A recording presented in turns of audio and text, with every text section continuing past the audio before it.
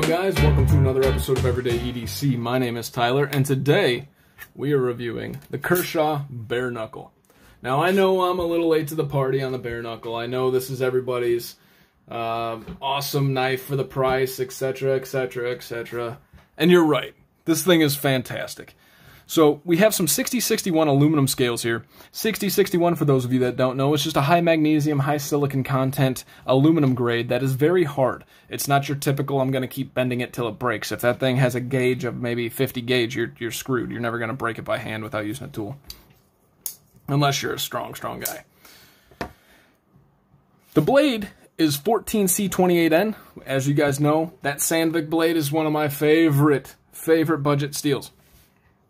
It's kind of like 9CR. I think I have a affinity for stuff that's not as popular in a lot of the models for some reason. And it sharpens very well. It holds its edge slightly less than, say, D2. Not slightly less. It holds it significantly less than, say, D2. But it is supposedly corrosion resistant with, I believe it has, let me see if I got any of my notes here. I believe it has a total of 14% chromium. Don't quote me on that. I didn't have that in my notes as far as the chemistry content of 14C28N. But what I could tell from 14C28N, little side note, is that I don't know where the 28N actually comes from. I was looking at the chemical makeup. The only thing that I can come up with is that it has 14% chromium. The carbon content, I believe, is coming in at 0.11, even though they advertised it originally as 0.55, which turned out to be a lie, so they changed that. And then the rest of the makeup, including the carbon content, came out to be 2.8%. It does have nitrogen in it. That's where the N comes from, but I think that's where the 28N comes from. It's like, think of it as a 2.8N, which is basically 2.8 other than chromium content in this steel. That's the way it registers with me. I'm not sure if that's 100% true, but you know, usually the names signify how much chemical content is in there. Anyways, that was a side note. So this is a Sheepsfoot style blade. It's the blade shape on this is so freaking practical, it's insane. Awesome practical blade shape, awesome size, and I am in love with this blade shape. The ergonomics of this guy, it's great. The only thing that would make it better, just because I'm so used to it, is a finger choil, which I may do if I ever upgrade this situation here. And I'm thinking about upgrading this situation eventually and keeping it as a forever knife. This has something that they might call it a frame lock, but this is what they call a sub-frame lock. If you guys can see here, I don't know if you guys can. Right there. You see that skeleton inside of the aluminum? And then it comes out to the frame. So what that is that's the actual frame lock itself. Now, the reason they call this a sub-frame lock is because this is not actually part of the frame. This is actually part of the liner, but it comes out to the frame. So they call it a sub-frame lock. Obviously, there's no skeletonization really in here. The other side is just straight aluminum. And once again, if you hear that clicking in the background, that's my tortoise going to town. I forgot to look up what this backspacer is. I'm assuming that's aluminum too. I don't know why they would do anything else. Backspacer's kind of cool looking though. This does have a reversible pocket clip that is deep carry. Awesome pocket clip. Tiny little pocket clip. You get a lot of usage out of that guy though. And the cool thing is they have these like indentations or millings out in this aluminum that the pocket clip will recess into. Which, you know, under most cases you're like, on both sides. But this kind of looks like it's part of the design. So that's what makes it extra cool. And the whole pocket clip will just sit right here. Right in that. That's pretty sweet too. There is no lanyard hole on this, which you got to appreciate somebody just saying, screw it, right? Just screw it. I'm not going to put a lanyard hole. There's no reason to.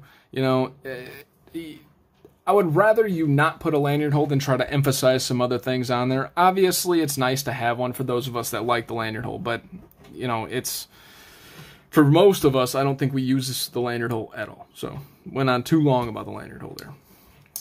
Let's talk about the action. So this detent is probably the strongest detent that I've ever experienced. Not to mention the position that you have to hold this knife like this in order to get that strong detent to go. Otherwise, if you guys saw my opening video or my unboxing of this, you're not, look at that. I'm pressing on there, and I'm not trying to press hard. If I'm pressing light, I can't get it. And then I let go, and it comes out. So you got to get used to opening and closing this. But the cool thing about the strong detent, which don't get me wrong, that's more of a negative than it is a positive, just because of the positioning of the subframe lock. And, you know, if the subframe lock would have started maybe right here and went up, then I don't think you'd have so much of an issue. But this is the cool part of it. Watch this and just listen. I know it doesn't sound like much, and the camera might not pick it up right, but let's try it one more time.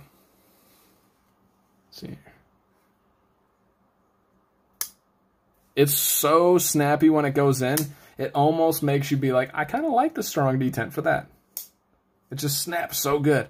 And maybe it's the aluminum scales too that allow it to vibrate a little bit, but it's very cool.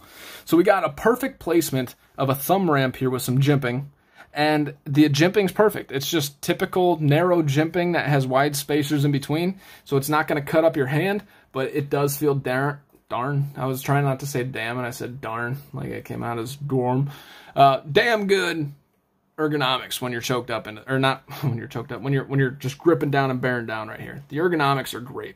I don't feel any hot spots really. You know, if your thumb rides up a little bit, that bump right there in the blade does kind of dig into your thumb, but you know, if you hold it like this and I don't feel any hot spots. The only hot spot I might feel is in here, and I don't even know what I'm feeling, right? It's nothing significant, and whenever I do the ergonomics, I squeeze hard as hell to try and feel if there's anything, and you definitely don't feel the pocket clip, I'll tell you that.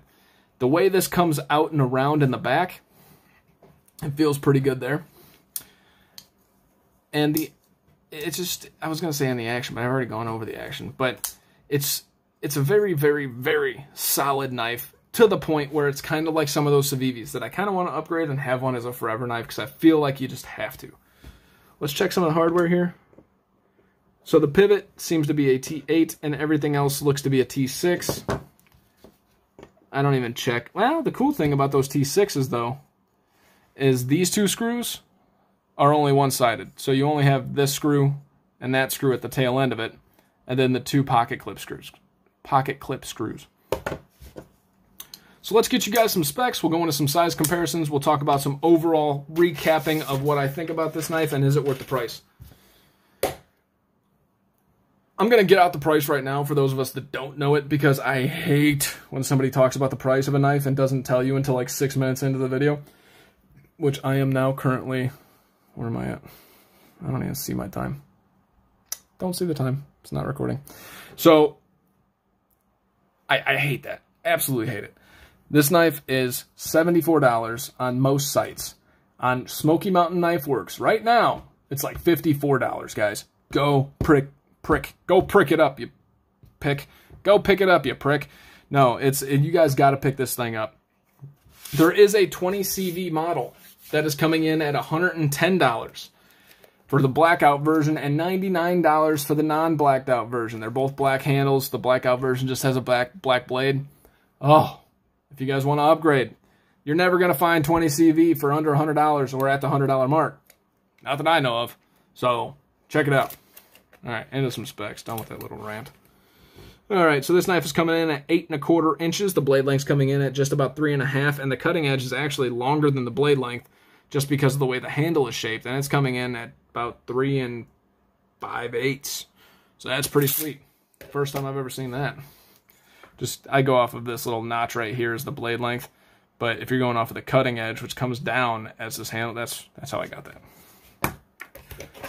I obviously felt the need to explain myself because it was a little bit different. Alrighty. So, the overall weight of this guy's coming in at 3.57 ounces. Still extremely lightweight for most. You always hear Metal Complex say his dream range is in between 4 and 6 ounces. My dream range just lies on whatever the knife is and however it feels, right? There's certain things that you want a heavier knife. There's certain things that you want a lighter knife. This is one of those that you may appreciate the lightweight aluminum scales here. Let's get into the overall blade stock thickness. Blade stock thickness is coming in at just about 125, 120 thousandths. 120 thousandths. Well, maybe we should measure it from the middle of this. Yeah, 120 thousandths. The behind the edge thickness is coming in at about 23. Let's check up here. See what they did with this. Whoa, whoa, whoa, whoa, whoa. Coming in about 25. Let's see, back by the belly, make sure I get it right. About 25 thousandths is the behind the edge thickness. That is a perfect working edge thickness in my opinion. You do not need that point, or the 15 thousandths. There's no reason to have that, but it's nice. This is a knife that's like, just go use me. I will do everything that I can to take care of you and not break. I feel like the more narrow it is at the thing, the more chippy you're going to get. So, yeah, good verbiage. So, this is coming in at 0.45 inches thick, just under that ½ inch mark. And then let's check the overall height. At its highest point, would probably be right here. Now, if I were to check it right there, it's about 1.35 inches thick. So it's right in that range that I would say is comfortable. It's not, you know, PM2 at a 1.6, PM3 at 1.66, any of that stuff. And if you guys get tired of hearing me say that every time, let me know. I'll only say it every now and then. But I try to say it to remind people where they're at. So, first and foremost, here is your Rep Model 1 and your Rep Model 2. As you can see, longer than your Rep Model 2, slightly shorter than your Rep Model 1, but not by much. I want to try something with the Rep Model 1. I saw one of the guys on Instagram that I talked to. He had it upside down. And he goes like this. How the hell do you do that? Hey! You stab him like... What the hell? What a dick. It just stabbed my freaking thing. Alright, that's pretty cool. I think it's cool. If you guys don't, then that's on you. It's all in the eye of the beholder. Your Rep Model, or your PM1, oh my goodness. Rewind. Your Rep, deep breaths. Here is your PM2 and your PM3. As you can see, the bare knuckle is a little, let's see here. It looks like it's slightly longer than even your PM2, which is interesting. Let's see. Tip to tip. It's probably the same exact length as the PM2. Obviously longer than your PM3. I started struggling halfway through this damn thing. Alright. Alright. Don't open that then. So this is obviously coming in larger than your feldspar and your mini feldspar. And let's check your Civivi Brigand and your Civivi Odium. As you can see, I'm using the Brigand a lot over the Dogma. It's not because I like the Brigand better. I'm going to start interchanging them out, but the Brigand hasn't had that much face time. This is slightly larger than your Brigand, much larger than your Odium. So what are my overall thoughts? First and foremost, the 14C28N steel, amazing. The blade shape, amazing. The aluminum handles, or the aluminum scales, I usually don't like those just because I feel slippery, but this coating that they the coating that they put on there is fantastic. The action, it's a little tight. It's going to wear you out a little bit until you wear it in, and I still haven't worn mine in, and it's been about a month now, so it's going to take some time. I'm sure eventually it'll get worn in. And I guess, you know, deferring to my notes, which I haven't looked at, I believe this is, I didn't even talk about what this is on. Yeah, okay. So this is on some KVT ball bearings. Those are cage bearings. And I believe those bearings are on a steel plate so that they don't ride on the aluminum. Just as a double check, KVT ball bearings, subframe lock. I didn't write it down, but I could have sworn I read that somewhere. And I haven't taken this apart yet, obviously. But I think those bearings aren't riding directly on the aluminum, because if that was the case, you would totally erode the crap out of the aluminum there. So, I was just looking over my notes again, and it looks like on Blade HQ, this is listed as a drop point. Does that look like a freaking drop point? It does not. So all around, this is very nicely chamfered. They might call this contouring. It's not really contouring. It just levels and steps up to the flat, but it still feels very comfortable in hand. The ergonomics are good. If I had to give the ergonomics a value, I'd give those an A-. The aesthetics, I would definitely give an A because this thing looks sweet. The blade and the blade steel relative to the price, you're going to get an A- too, because at $74, you know, you may start breaching some of those upper levels like that are hitting lower on the price point for the steels. But for $54 at Smoky Mountain Knife Works, this is an absolute steal. So I'm going to rate it on the $74, which is an A- for the blade steel relative to the value. That being said, at the $54 value, this is an A+. Plus, this blade shape is absolutely fantastic. The fidget factor isn't the greatest just because of the heavy detent and the fact that you got to really watch out for the sub-frame lock, but that's all right. You know, you can get over certain things, and this thing is a freaking workhorse. It's something that I feel like you can toss across the room and it's gonna survive. You guys have heard my paintball talks before. I've talked about paintballing in the truck and stuff. To me, the Kershaw Bareknuckle is the equivalent of your Tippmann 98 Custom from way back in the day. I could take that gun and just rip it against a tree and it would still work. That's how I feel about this guy. It's solid and it's so functional, it's insane. So for $74, yes. For $54, go out and purchase this thing right now because I cannot recommend it enough. This is obviously made in the USA, and it's competing with the best of the best, and it does so very, very, very well. This is obviously a Natrix style design from Kershaw, and I forgot the model of ZT that's on there. People will hem me up for it, whatever. I'll freaking do that overlay thing where I put one right here. Right there. Right there? Yeah, I don't see it, but we're pretending right now. Maybe you guys can see it by the time I figured it out. So the value, 100%. I mean, if this appeals to you at all, go get it because it is not going to disappoint in hand, especially for the $54 price point. For the $99 price point, you can get 20 CV style of this, and that's a knife that'll last you forever. It's even more corrosion resistant than 14C28N. It's basically M390, right? My name is Tyler. This is the Kershaw Bareknuckle. A very long overdue review, but I'm very, very happy to have done it. Thank you guys so much for watching. You guys have a fantastic freaking day.